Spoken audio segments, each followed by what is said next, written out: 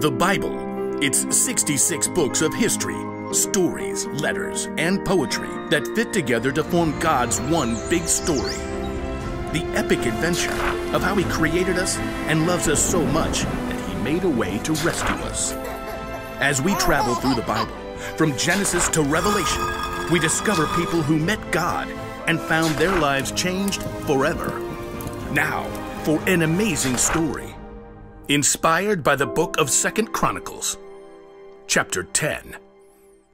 For over 40 years, King Solomon ruled over Israel. During that time, he did some pretty amazing things, like building a breathtaking temple for the Lord and a beautiful palace for himself. He received visitors from all over the world.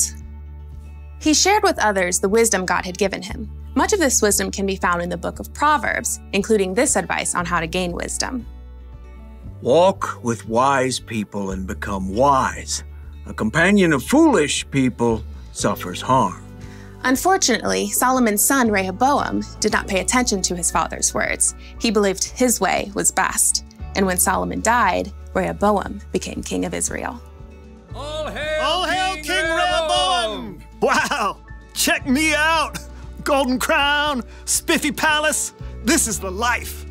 Though the kingdom was strong under Solomon, he made the people work extremely hard. Now the Israelites wanted to see how this new king would treat them. Led by a man named Jeroboam, they came to see the king. Hey, you stole my name. It's Jeroboam, not Rehoboam. Whatevs, Jer. Now what do you want? Your father made us work very hard. Let us take more breaks and we'll serve you well. Sounds like you want to slack off.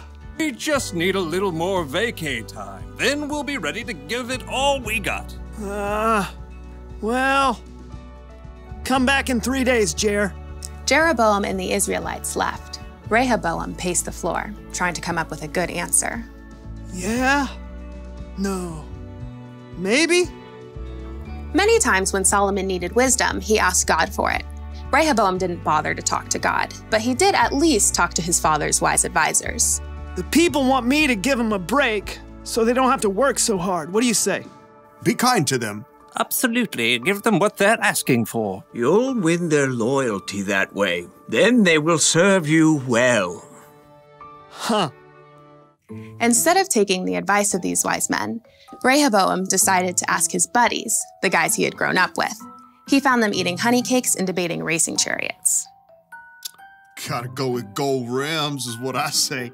Nah, gold is all show. You have to add some diamonds for traction. Hey, guys. Yo. What is up, my man? People want me to give them a break so they don't have to work so hard. What do you say? Oh, this is good. You get to do the real king stuff now. You gotta show them who's boss. They think your dad was tough? Tell them my pinky finger's stronger than my daddy's legs.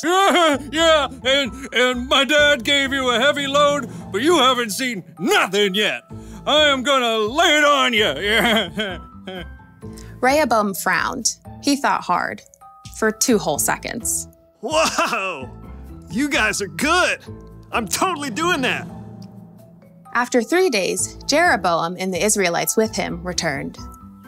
Hey, Jer. Your Majesty, will you lighten the heavy workload your father gave us? My pinky finger is stronger than my father's legs. My father put a heavy load on your shoulders, but I'll make it even heavier. My father punished stragglers. I'll double it up.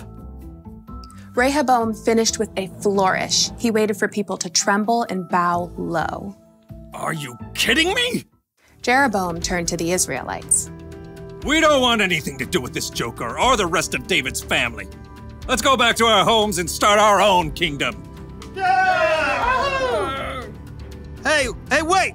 No, you can't do that. I'm in charge. Yeah, you're in charge of yourself. Good luck with that. Jeroboam and the men with him marched out and returned to their homes. From that day, the nation was split into 2 kingdoms. Rehoboam still ruled in Judah, but Jeroboam was made king of Israel. Totally not my fault. Rehoboam failed to listen to his father's own words. Walk with wise people and become wise. A companion of foolish people suffers harm. Rehoboam's foolishness nearly cost him all of the kingdom.